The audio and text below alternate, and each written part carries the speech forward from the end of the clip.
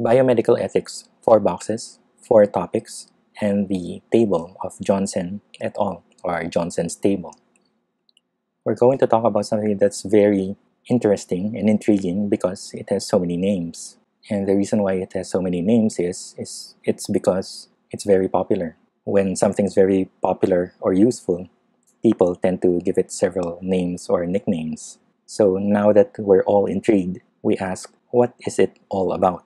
The "it" is actually well described in one easy-to-read book. The title or the name of the book says a lot about what it is all about, unless you're unfortunate enough to grab one of those books with attention-grabbing titles with no connection to what's inside.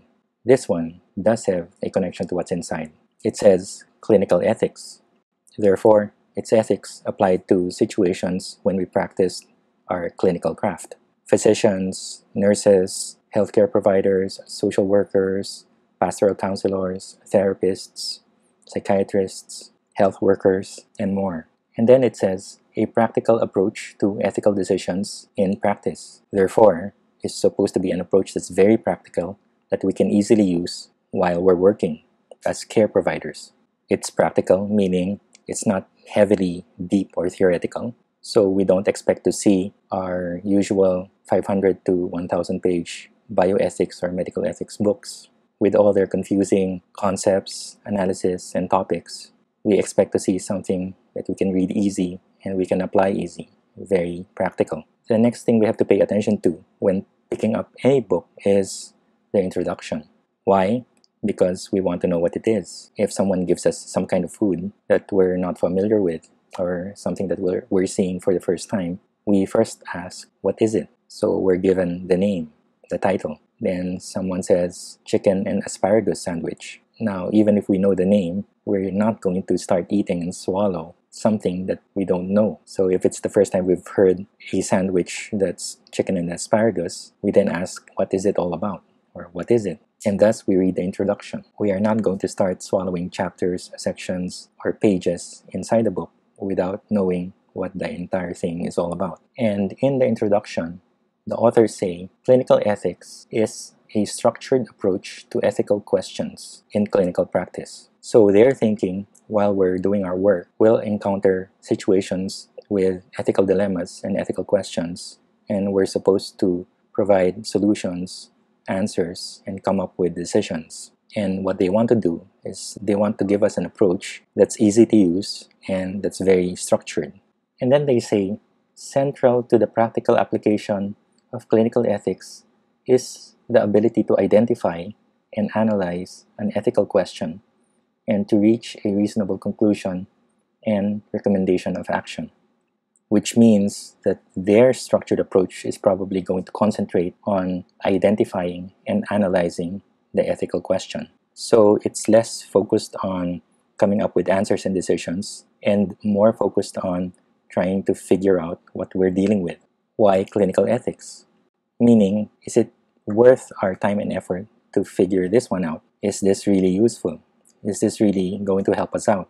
The creators of this approach think so. According to them, if you have a person or a patient with a problem and a need for caring, and you have a person who's providing the care or a care provider, this caring relationship or therapeutic relationship between them always comes with ethical responsibilities, ethical considerations, and issues. Always.